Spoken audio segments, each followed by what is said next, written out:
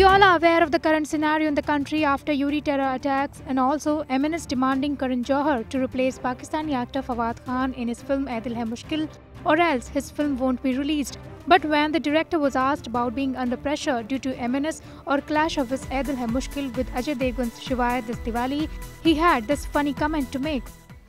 Karan, frankly speaking, honestly speaking, how much pressure are you under? As far as Ae Dil Hai Mushkil's release is concerned, there is a clash with Shivaay and there is pressure from the MNS. You were asking about my early morning problems. How much pressure was I under? I was like, how do you know?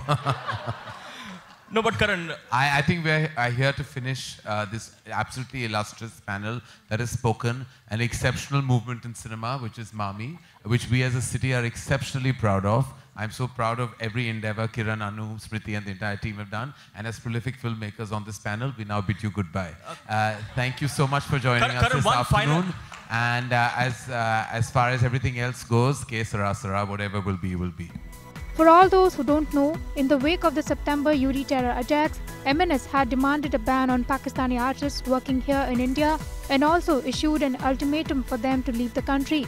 They had also warned Karan Johar to replace Fawad in his film and even held protests recently outside his Dhamma Productions office for casting Fawad and also outside his residence. However, Kejo had said that banning Pak artists is no solution to terrorism.